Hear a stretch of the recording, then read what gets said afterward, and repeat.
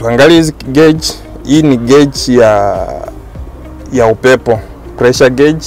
Ukitaka upepo ikuwe sawa ama pressure yako ikuwe sawa, ipite huko kwa 4, ipite kwa red. Hii gauge ukiona ikipita huko kwa 4 utasikia gari inachimua.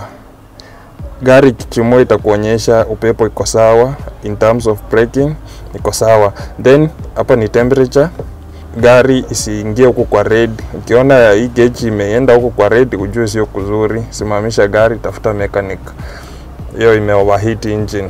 Then kuna hii ni speedometer, end up to 160, but sasa hapa kwetu hii ni Kenya tumezaana zaidi, isipite kwa 8 hapo. This is a fuel gauge. Fuel gauge kuna E empty, F full. Then hapa hivi kuna RPM na kuguide the way you are accelerating your truck. This one ina kuguide the way the speed you are moving. Then hapa hivi hii kitu ni ya kuchoma sigara kama wewe ni mchomaji ama kucharge simu, unaweka charger hapo. Gari iko comfortable. For example, ukitaka kuadjust steering yako, una press hii lock, then una adjust steering hadi vile unataka.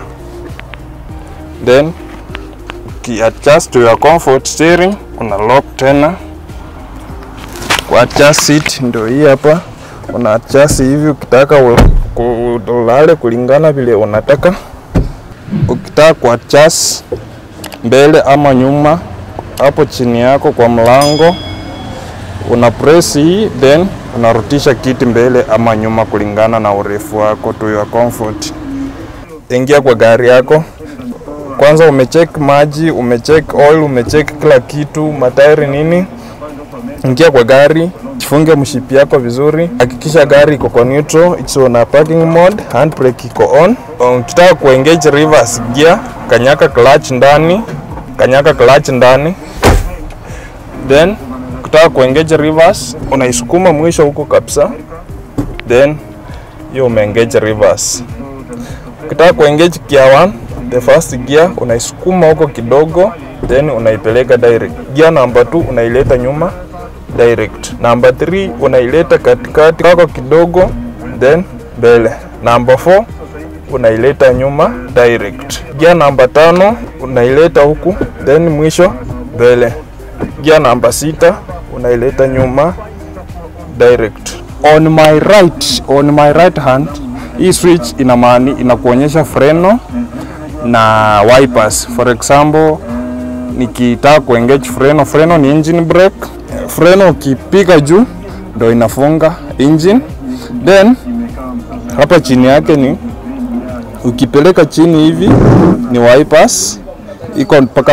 Iko na levels za wiping. Ukitaka ku press maji, una press inafinya hivi na wiping inapiga automatic. Right, hii switch ya right iko na kazi 3, ni wiping, kuosha windscreen na freno, engine brake. On my left we have this switch, inasaidia kwa indicator na mataa. Chini hiyo ni left indicator. Then nikipiga juu hivi, hiyo ni right indicator. Nikitaka kuweka mataa, kuna options hapa. Step 1 iko off. Step 2 hii ni parking lights. Step 3 hii ni lighting. So hiyo ni lighting low ama on a low or high beam. Hiyo ni full lighting. So nikitaka kuweka full light, nitaipiga chini. Unaona kwa dashboard ndio hii hapo hivyo. Nikitaka kuweka dim, narutisha juu. Hiyo ndio hiyo gari iko. Hii ni horn. Hiyo ni horn yake. So hii gari kuna hii sign hapo, unaiangalia vizuri. Hii sign inakuonyesha pressure. Hii pressure ukiwasha ipite huko kwa 4, ifike huko juu, hii sign inapoteanga. Hii ndio sign ya pressure. So ensure that ikifika huko kwa 4 na nini hii gari ichimwe, ujue hii sani yako, hii pressure yako iko sawa. So you are on a process. Hii gari kama iko empty unaweza ianza na gear number 2, funga belt, jaza upepo wako hapa, pika start. Kama haijabeba una engage na gear number 2, na kama imebeba una engage gear number 1. Unaachilia handbrake, unaiweka chini, unaanza safari yako. Remember, this a truck, ni gari ya mzigo.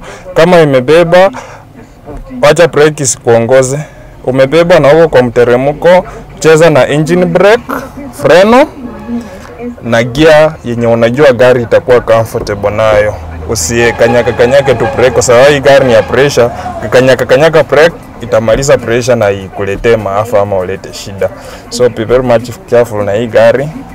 Kama we ni mtu umezoea gari ndogo, hii ni gari ukiona kwa hii mteremko ni mbaya ama mzigo ni mzito, kulingana na mzigo yenye umebeba ama mteremko yenye uko, weka kwa gear yenye unajua itawezana na hii gari isikusukume ifanye cause accident. So hivyo ndio hiyo gari iko.